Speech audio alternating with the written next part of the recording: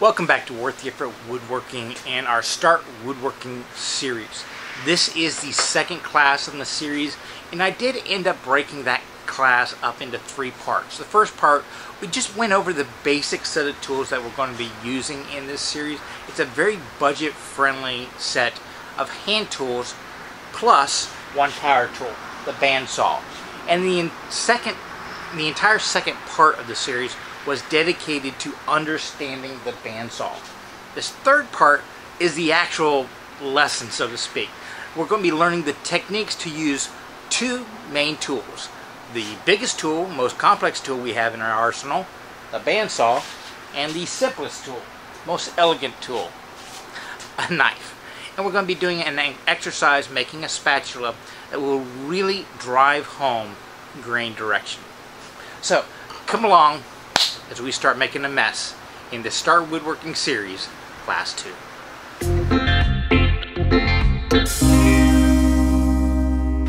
First off, let's talk about some very real and not so real limitations of a bandsaw.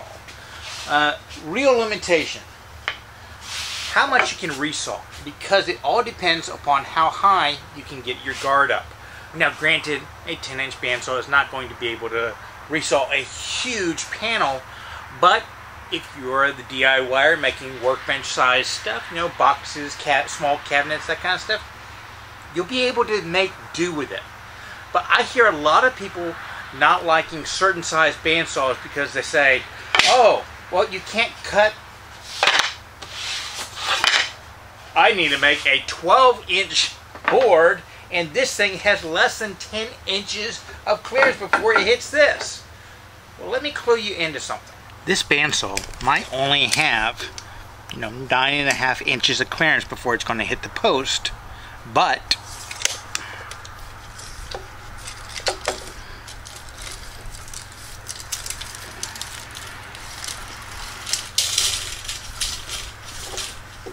well, I think I'm making my point here. We got a lot of clearance on the other way. So if you have a wide board that you need to cut down, well, yeah, you might not be able to cut it down this direction, but that just means cut off the narrow side. And, I'm sure there's somebody out there saying, well, I have a 24-inch board that I need to cut in half. Yeah, well, here's my response.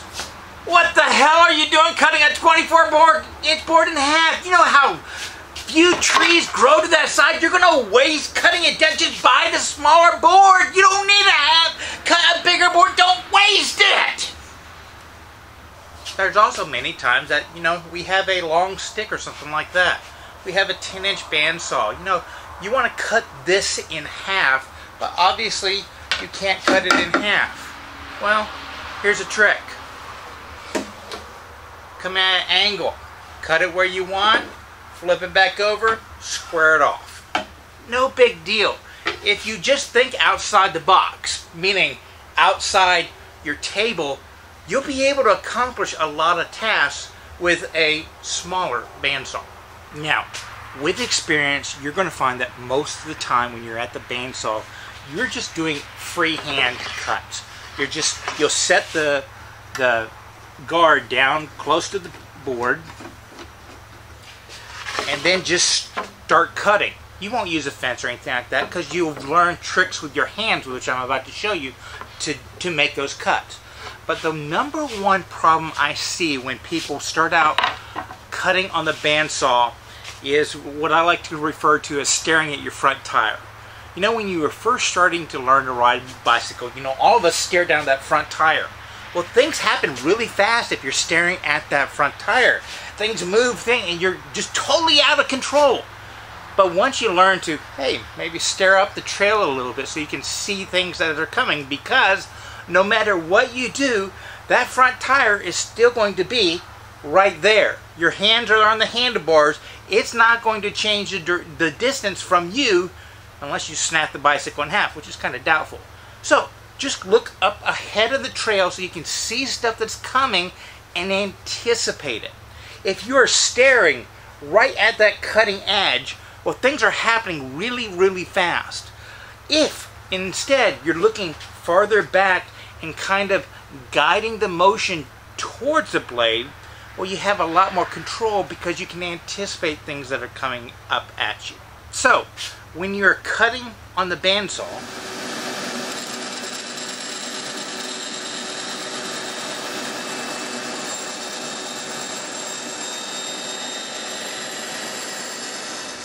when you first start making a cut, obviously you're verifying that the curve is going to be lining up next to the line as you want. But then your eye movement should be coming out in this area, because what you're now doing is focusing on feeding into the blade. If you're staring right here, well, then you end up making a bunch of corrections and overcorrect all the time. If you're looking right here and noticing through your peripheral vision where it is in reference to the line, things just slow down as you move through.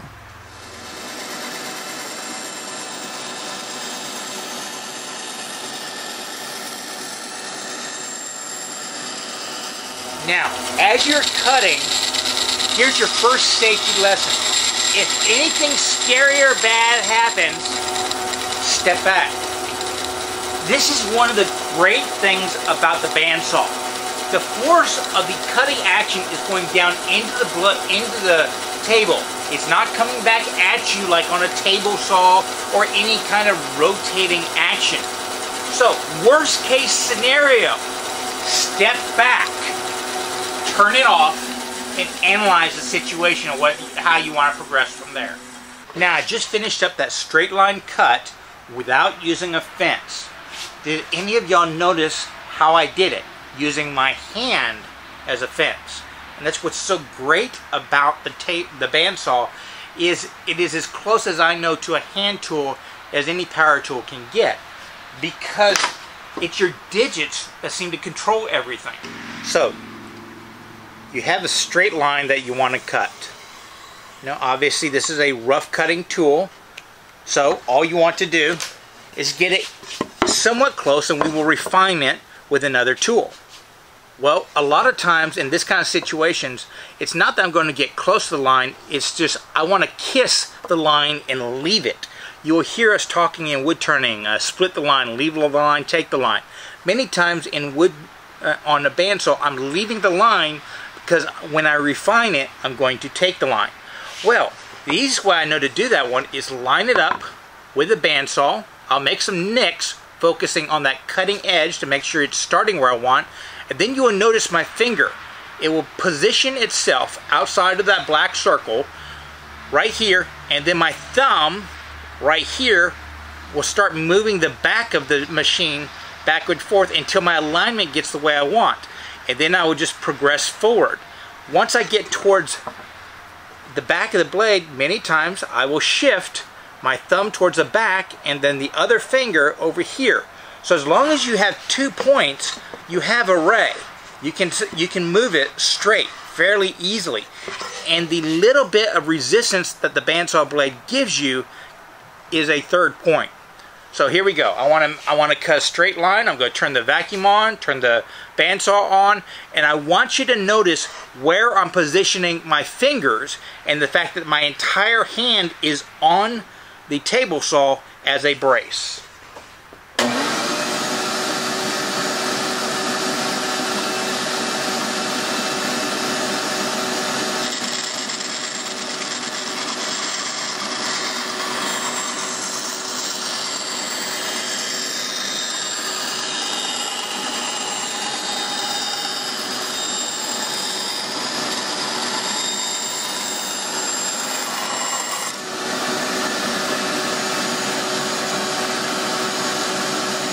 What's cool about that technique is it actually gives you more control.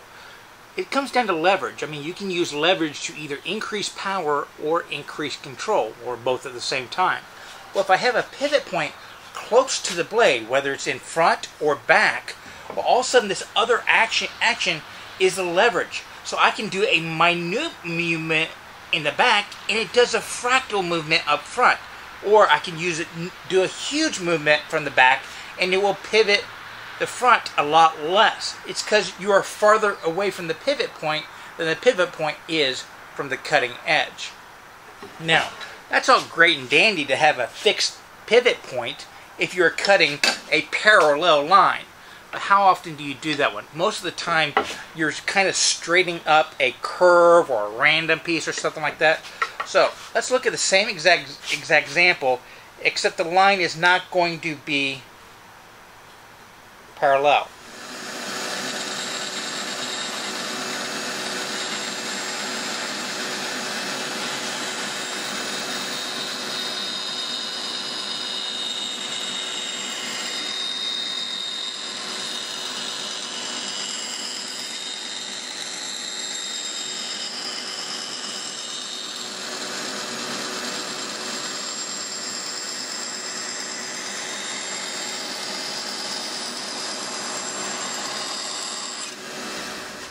The only thing that changed was my front pivot point just moved slightly.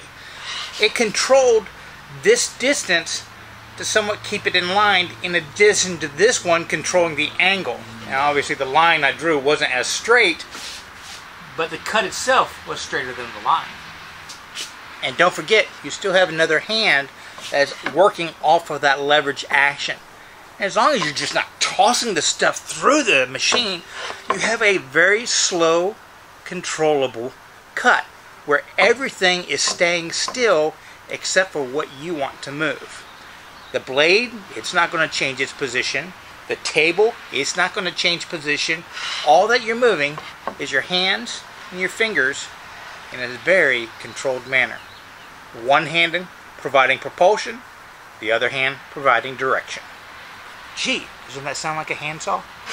Now, when you want to start cutting curves, nothing really changes that much.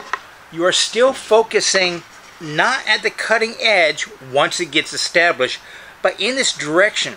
Because the idea is you want to feed the teeth. And if you're staring at the teeth, well, then you can't control where the fork is going, so to speak. If you're staring right here or right there, you can kind of see, oh, I'm directing it into the teeth constantly. So it's much easier to control.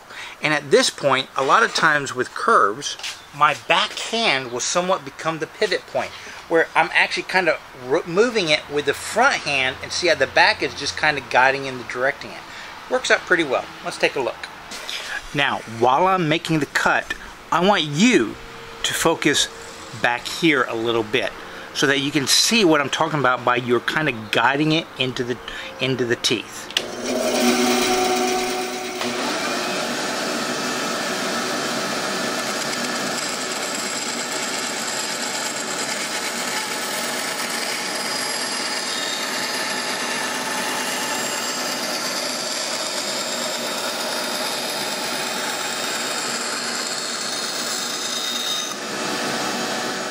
Yeah, I got off my line a little bit, but the distance, I just made sure to make it consistent so the cleanup would be a lot easier. If you start getting jagged stuff, that means you don't have smooth control. And that jagged stuff is what happens when you're focusing right at the teeth, because you end up just jerking the thing around.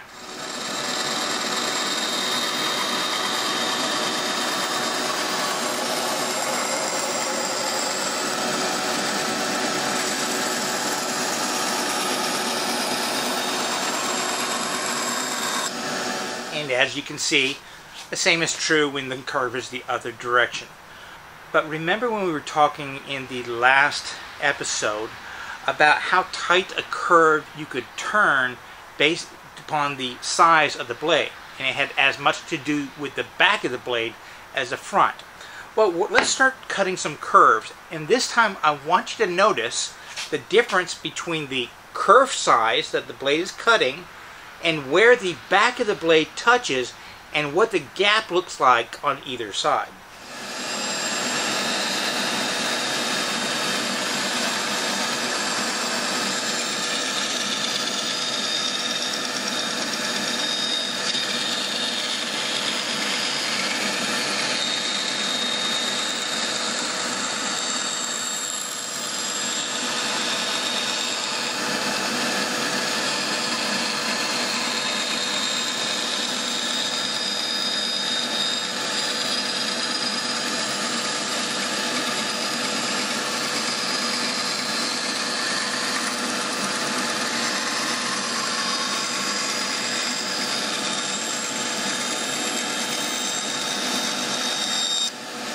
could really tell when I was getting it a little bit too tight, because not only did the results come out jagged, but the blade itself started to twist in protest.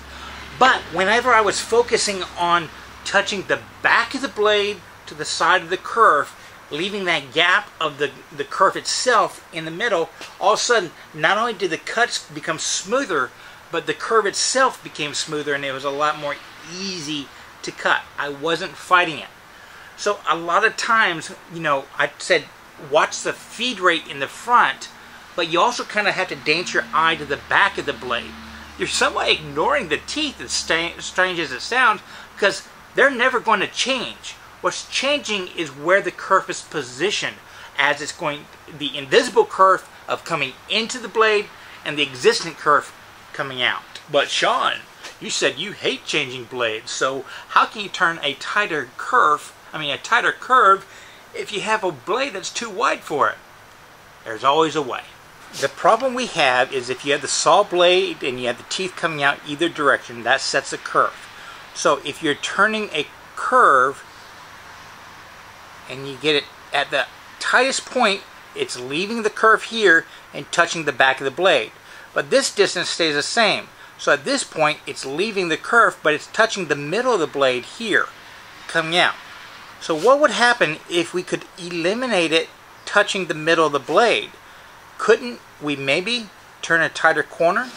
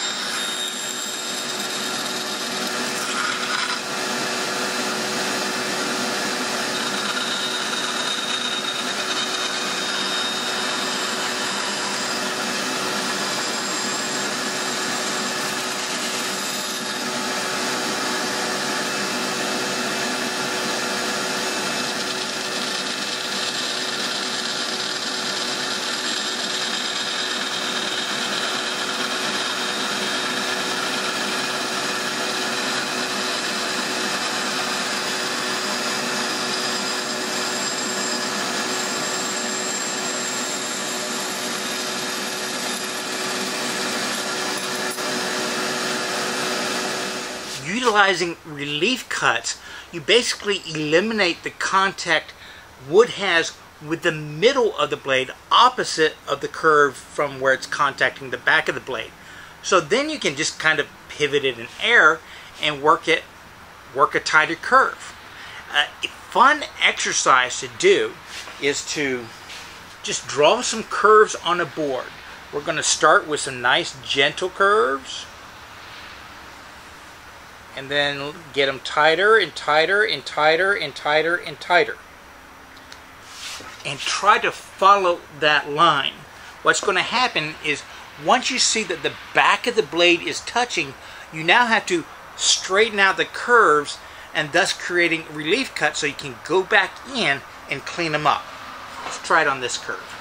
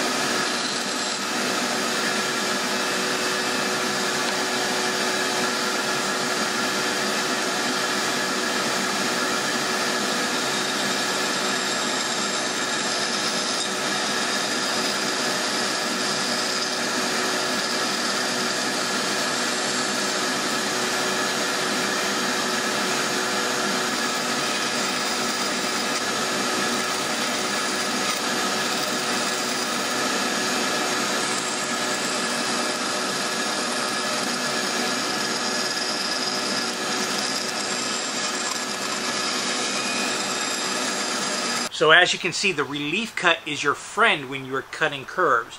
And even with nice gradual curves, many times I will put relief cuts in there just because it allows me to move away a huge chunk of wood, and it makes working it a lot easier. And that same technique can be used to create square cuts.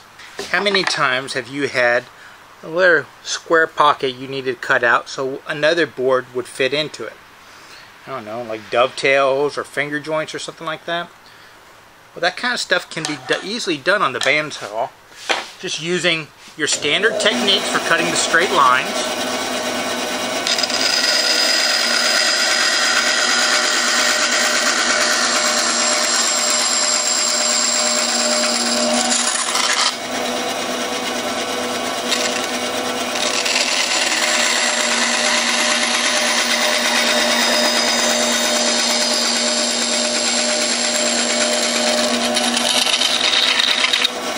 Then, adding in your relief cuts.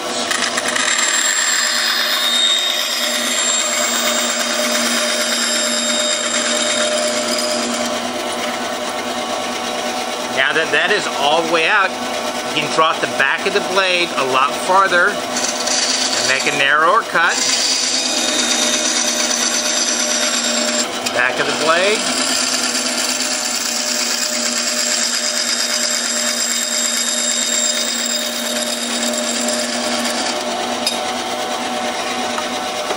Simply clean it up.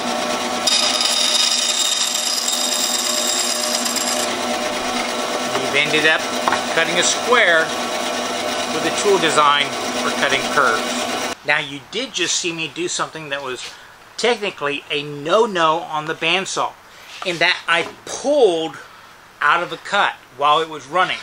Can you explain why that would be a no-no? Well, on the teeth side, there's nothing preventing it from moving the blade this way. On the back of the blade, we have that thrust bearing. On the two sides, we have the bearings or the blocks or anything like that. But nothing's preventing it from pulling that back this way and coming off that wheel. So if you were to do a no-no like that, the key thing is you're watching the blade to make sure it doesn't move with you. And if you're coming straight out and you're paying attention that the back of the blade stays centered in the curve, it's a no-no, but it's not that dangerous. If you were pulling out of a curved cut, at that point in time, I would just turn the bandsaw off to get it out when you do that kind of stuff. But it also illustrates a point. You don't always feed straight into the teeth. Sometimes you can come at them from the side. And you saw me do that one when I was starting some of the curves. You just might not have noticed it. For example, if I am starting the curve in the middle of a board, in order to get it started smoothly, I'm actually going to touch it, and I'm only going to be cutting on one side of the blade, and that's going to ease me into it until I'm cutting on both sides of the blade, thus cutting with both set of the teeth. So when I do this, you might actually see me touch the back of the blade, using that as a pivot point to ease my way in until I hear or see a little bit of sawdust, and then begin to progress it forward into the cut.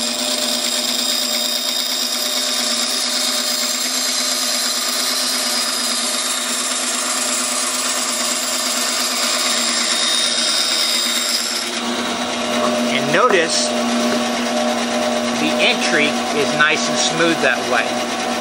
You can even do that one if you need to cut a tight curve, just a little bit to make your cut.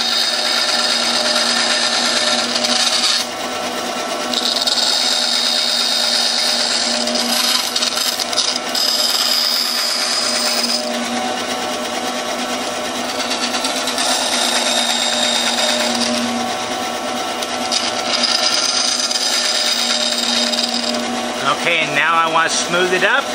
So I'll start on the side, move the teeth sideways. Start on the side, and move the teeth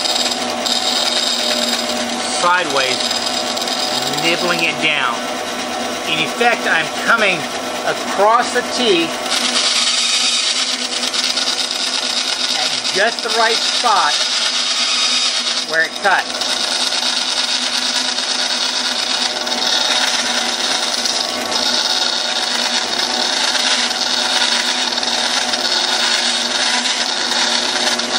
Now that practice is actually frowned upon because what you're doing is you're actually dulling the side of the tooth so that whenever you want to start making straight cuts again, well, one side is going to be duller than the other. And if you've ever had drag on the side of a boat, or if you've run over a puddle with only one side of your car so that only that side's tires are going slower with more drag, well, what happens? It tends to yaw or curve on you. So it becomes much harder to cut a straight line if these teeth, the teeth that are set to this side, are duller than the teeth set to that side. Also, there is a chance you can actually remove a little bit of the set one way or the other, which once again makes it harder for the blade to track absolutely straight. Now, so far we've been talking about using the bandsaw mainly on 2D items, you know, boards, sticks, plywood, that we can lay down flat on the bed and work that way. So now let's start adding a little height to it, adding some 3D factors. I'm a wood turner, and I would tell you, wood turners are the worst when it comes to bandsaw techniques. We will do some outrageous stuff with it. You will see us bending blades all over the place. That's why when me and my dad work together, because I also do flat work, it's like every time I step up to the bandsaw that we are sharing, I'm going to have to swap out the blade, because as a wood turner, even I bend the teeth all over the place. And a lot of it has to do with the fact that we work taller items. And those items are a lot less stable a lot of times because they're just straight from the tree. And that can induce some danger.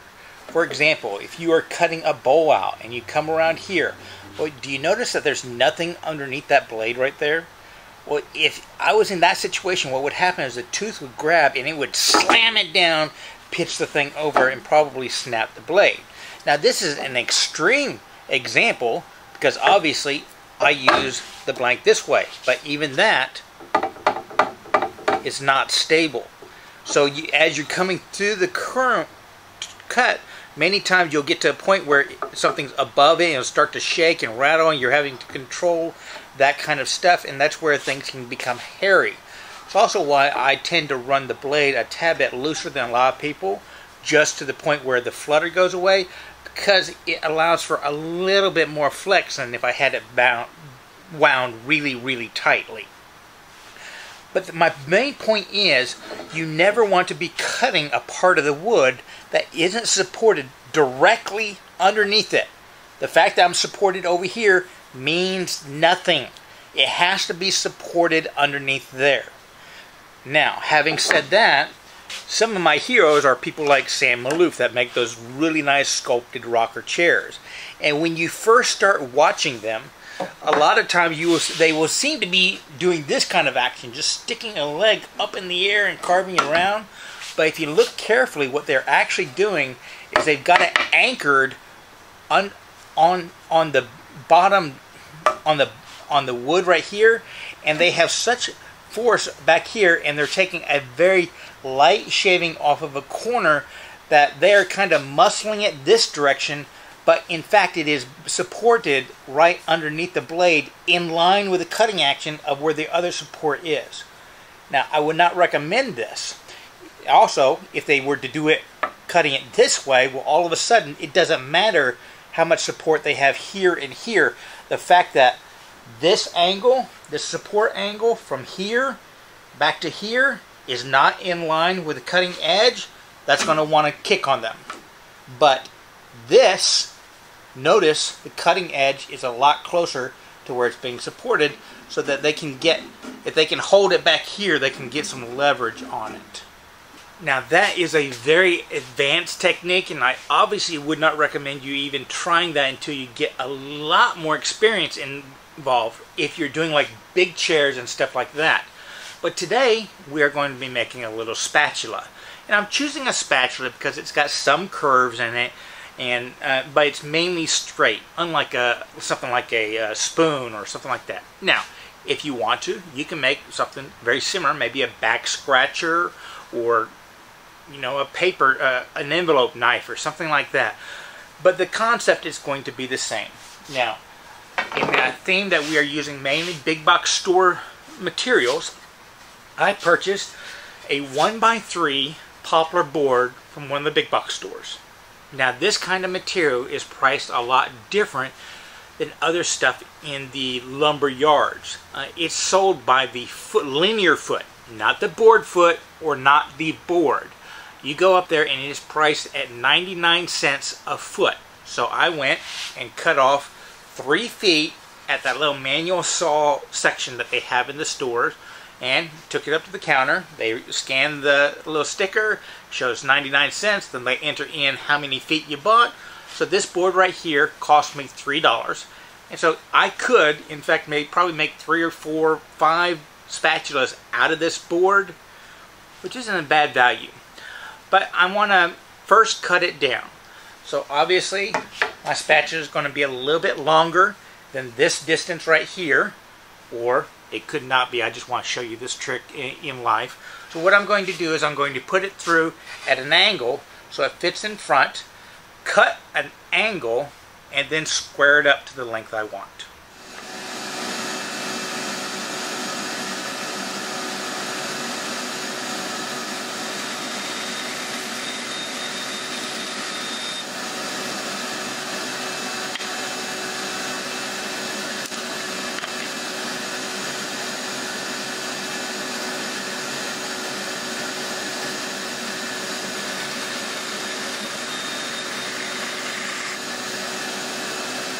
So grab your stick and then just, sketch out a spatula, or at least the head of the spatula at first, not the full thing. Now, like everything, grain direction is everything, and you want your handle to be as strong as it possibly can be. So the handle itself must follow grain lines. So what I would do is I would pick one grain line and follow it down. That right there is just a sapwood and stuff like that, but the grain line itself that I followed down, that one started there and ended here, looking at it. So I need to somewhat draw my handle so that it encompasses the way that grain is moving as best I can.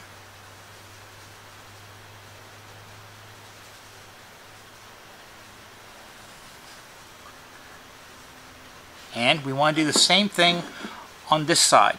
Notice that the grain starts here, and if I follow that grain line around, it's ending up over here. So that's a pretty steep slope. And I always like my spatulas to be at a little angle. So if I want them to follow the grain as much as possible, the weak point is going to be this section right here, the transition.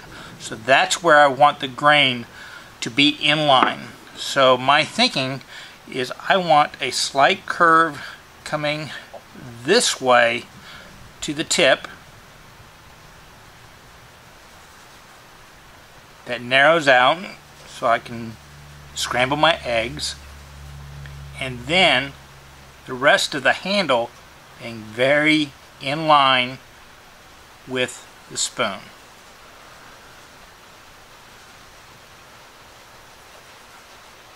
So my drawing is trying to follow the grain as best I can. Grain flowing up through the handle. The only part that the grain's kind of coming off of it is in the spatula, but that's also going to be the widest part, so that'll give it the best chance of strength. So let's use our new bandsaw skills to cut this shape out. So we have set our blade tension, we have set its tracking on the wheels. We have lowered our guard down so that we have a little bit of clearance so that we can see our edge. We're going to be using our hands to provide propulsion and bracing it and directions. We are going to use both the front of the saw and the back of the saw. And we will even be pulling on it. Not everything has to be pushing through. You can also pull through the back. So, right now, let's go ahead and cut out one side.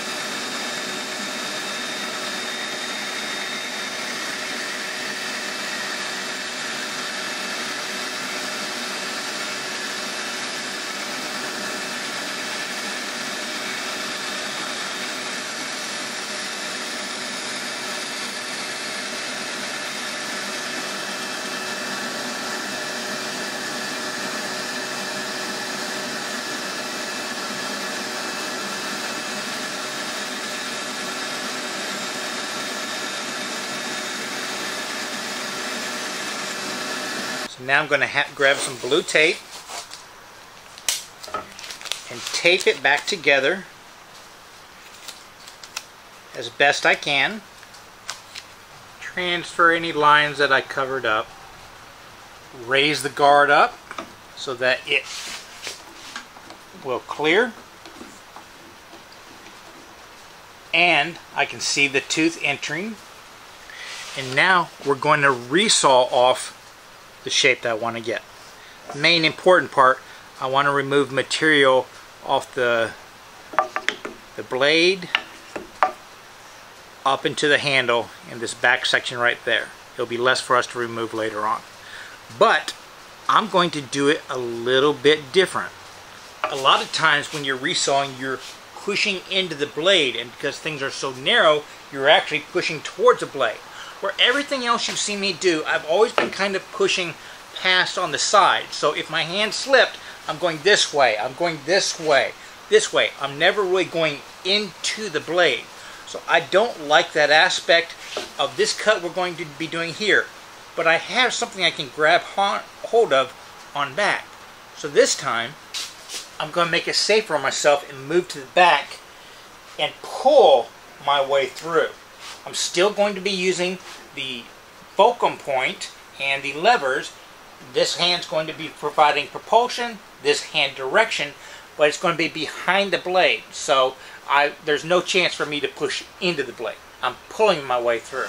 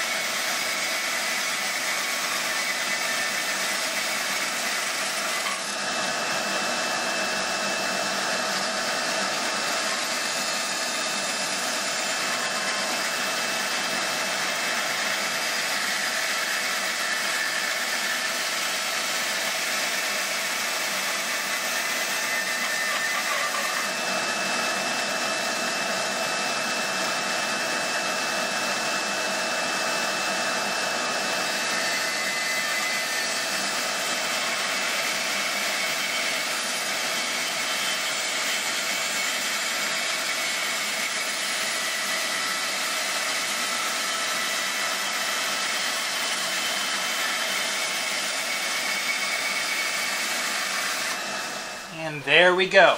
A bunch of scraps and a rough spatula. Remember, the bandsaw is a rough cutting tool for me. This is not the final shape. It's just a rough outline. And this is the same when you're processing wood for boxes or anything like that. Eventually, you're going to have another tool that's probably a blade that's going to touch it. So let's now talk about the Sloyd knife. This particular Sloyd knife is made by Mora, and once again, it's one of those unicorns in the industry right now. An extreme value out there that a lot of experts says rivals some of the best of the handmade stuff out there. I think they are $20, $22. I'll put a link in the description to them. I don't get paid for recommending this kind of stuff. Now, again, to the uninitiated, all it is a blade with a little wooden handle. Doesn't look too complex, but a lot of times complexity hides itself in simplicity. I mean, look at my pocket knife, my General Buck 110. You know, the blade has all these angles on it, it folds, it's stuff like that. This is so much less useful a knife in woodworking than this one. And a lot of it comes down to slope.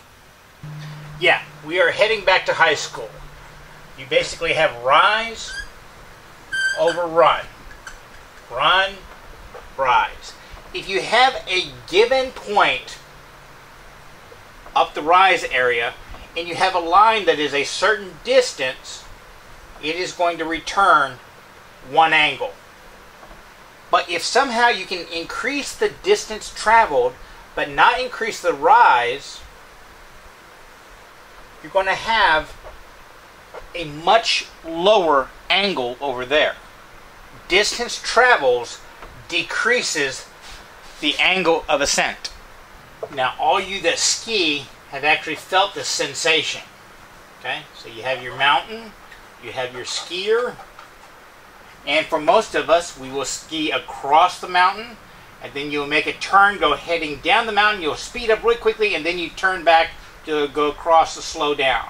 Speed up, slow down. Speed up, slow down. And the speed is dictated by your body reacting with the slope and gravity. Now, if you are a psychotic paper boy and you have a customer that hasn't paid the bill and you're trying to catch up to them in a ski town, obviously you head straight down the mountain because that will get you the fastest speed and you'll be able to catch up with your deadbeat skier. Well, that idea of being able to change the angle of a slope when the angle is actually fixed simply by increasing the distance you travel is a very common tactic in woodworking. I mean, you have a hand plane right here. The bevel, the blade attacks the base at 45 degrees. So if I were to push this plane straight across a board, the wood shavings, the blade is actually interacting with the fibers at 45 degrees. But I want you to think about this. What would happen if I skewed the blade and then moved it across? Well, now the wood is coming up across the blade, across the mountain, thus lowering the angle of attack. So the blade itself, even though it is bedded at 45 degrees, is interacting with the fibers at a much lower angle.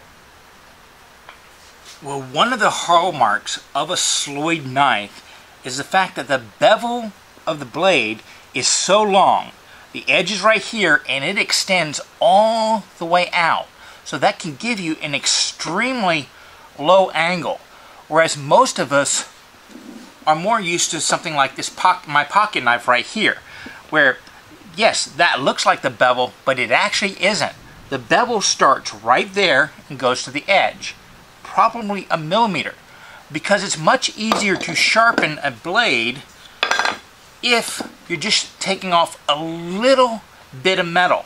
And if any of y'all have seen, you know, those kitchen people, they'll take a steel and then they'll sit there and they'll sharpen both sides. Well, they're not sticking the blade like this. They're canting it over to the side to engage that little micro bevel on edge.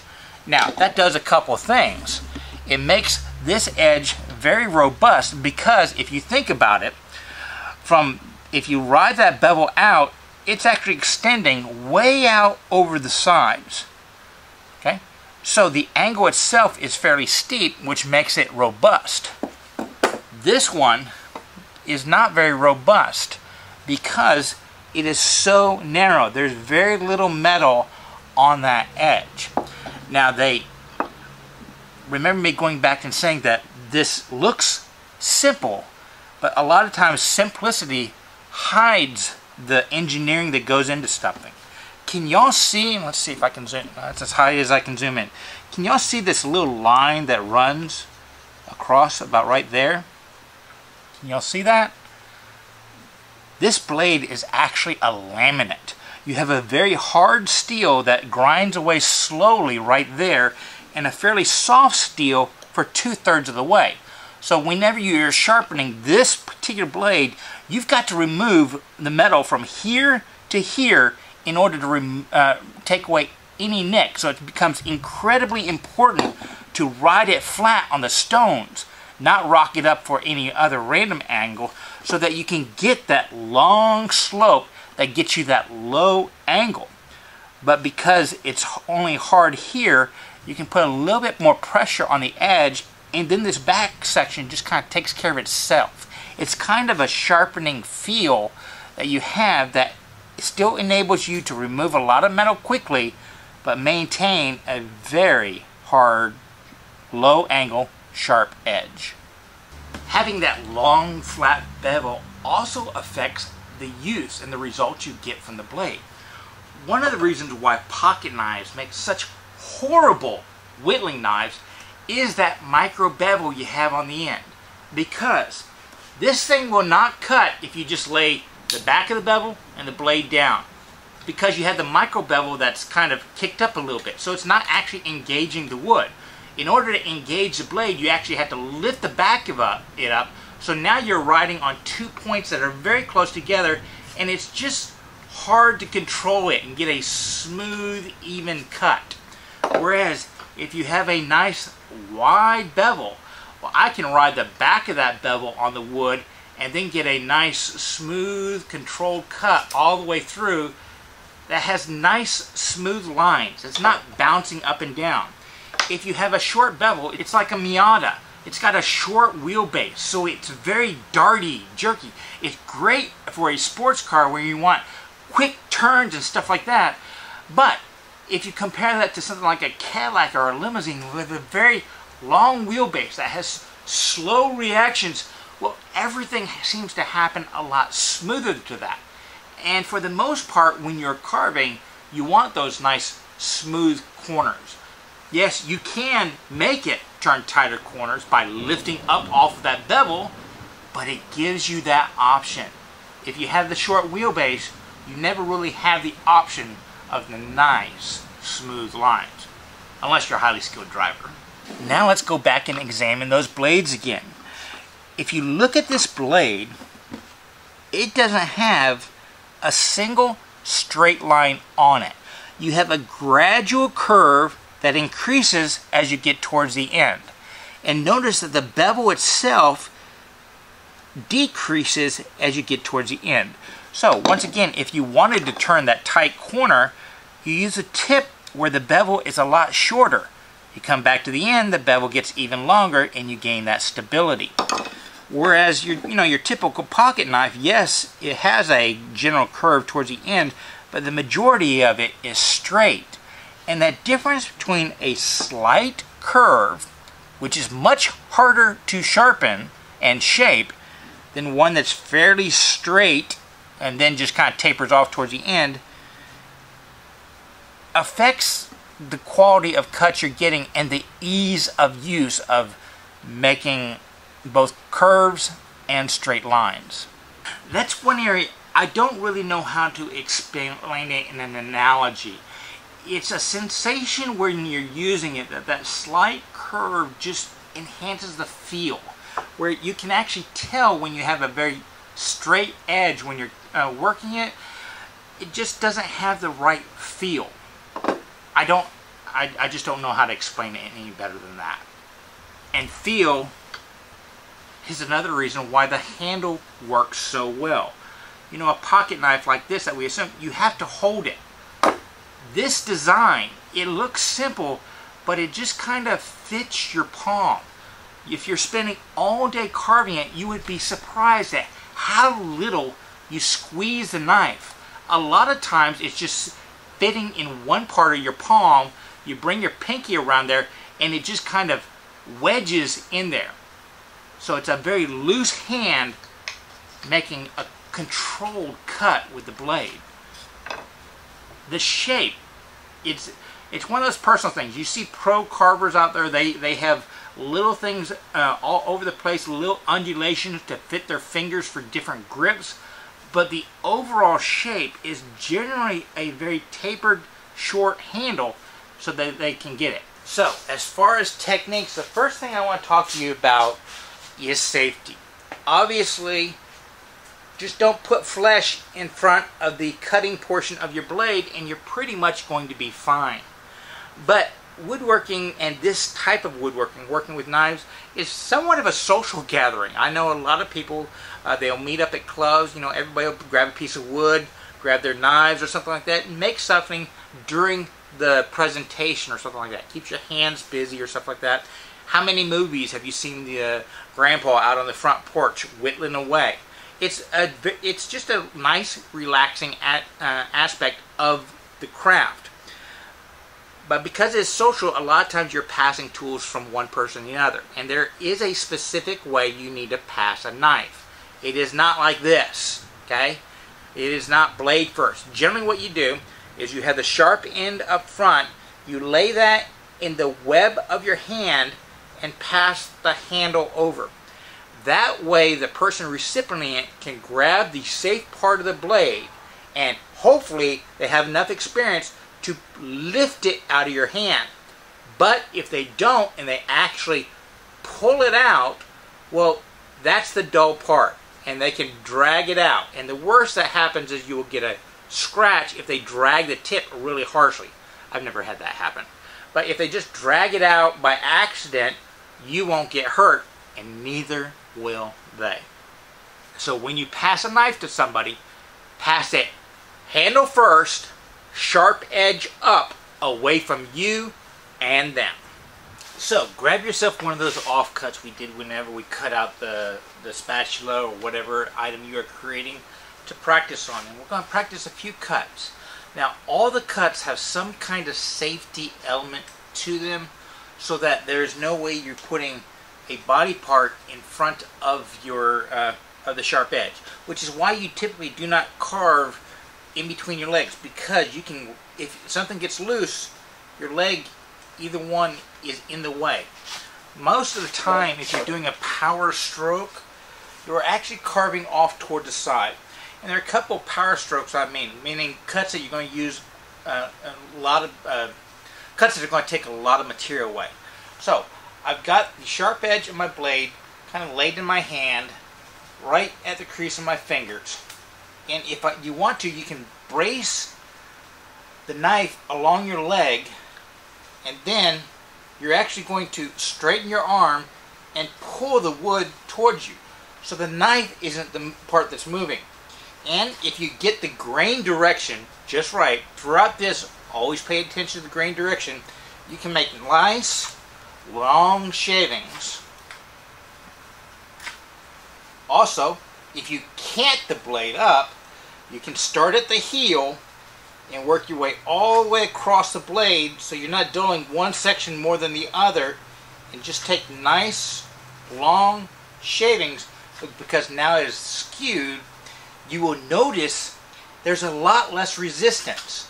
Try it. One way, hold it at 90 degrees, make the cut. The other way, let it cant in your hand, just kind of resting there. How much easier it is to get through. Also, notice the surface finish. Smooth. The other technique you can use in that kind of same position is if you hold the blade either in that 90 degrees or the slack handle and then lock the wood to your leg. Now, notice I'm starting right at my leg, so any movement is down and away. And then just drop your shoulder. So you're using your entire upper body not arm strength, to make the cut. Those are two really powerful cuts you can use to eliminate a lot of material when you want to. Did you notice both of those cuts, you didn't have to have a lot of hand or arm strength? It was using leverage in the big muscles of your body. Well, there's a lot of those kinds of techniques if you want to study, Sloyd carving and stuff like that. One of them uses leverage, where if you put your knuckles together, notice how you can move the knife with leverage. So the back of the hand is providing all the muscle, and you're pivoting off your knuckles. So if you put the knife, piece of wood in one hand and connect it real close to the end of the knife, well, you can get a lot of leverage rotating around your hand. And as you do it, the whole idea is you want to use the entire length of the blade when you're making cuts. So you're actually planing it. You can take off little bits or more bits. Another technique I use a lot also uses that kind of fulcrum aspect, except instead of it being your knuckles, it's your thumb. I'll place the thumb at the back of the shank, and then by using my wrist, most of the power is being pushed on the bottom, so you can see the leverage action. So right around the thumb, the blade isn't moving, but the handle is moving a lot, so I can get a lot of leverage. And if you need to make smooth cuts over a wide section, there you go. And the idea is to use the entire blade, and you can make a smooth area that way. Another technique is to actually come back towards your body. But notice, if I'm right here, it is very hard for me to press into my body. It's in my wrist. You kind of have to do that action, which is unnatural.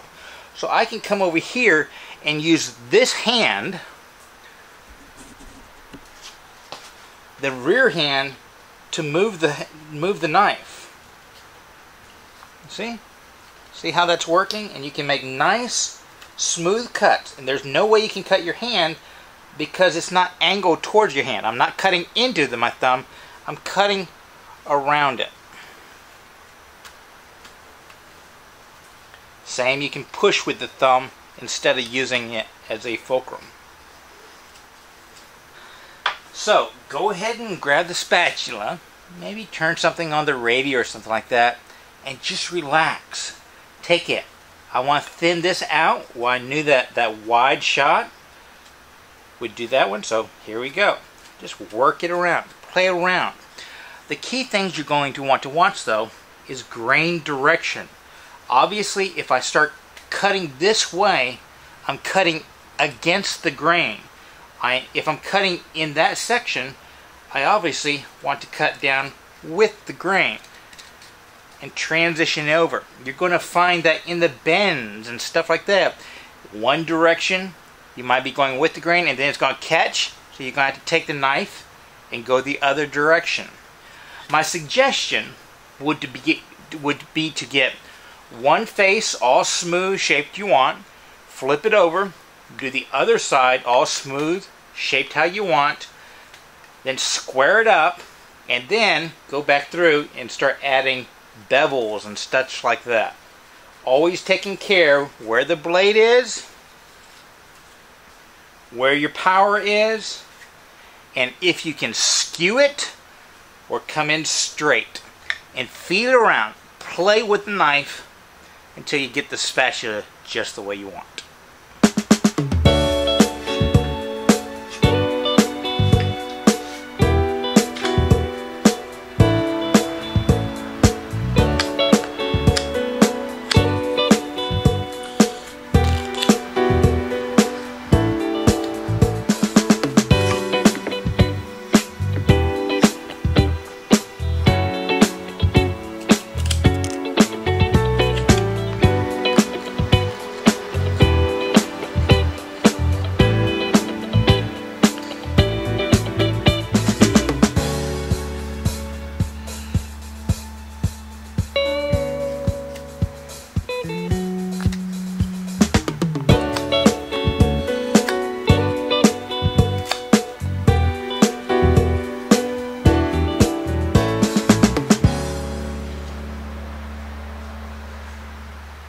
And the last thing, when you get the shape somewhat like you like it, a lot of times, or if you're like me, this is just kind of a fun little exercise. We're not really concerned with the final product as long as it's useful, and just any paint stirrer will be useful as a spatula.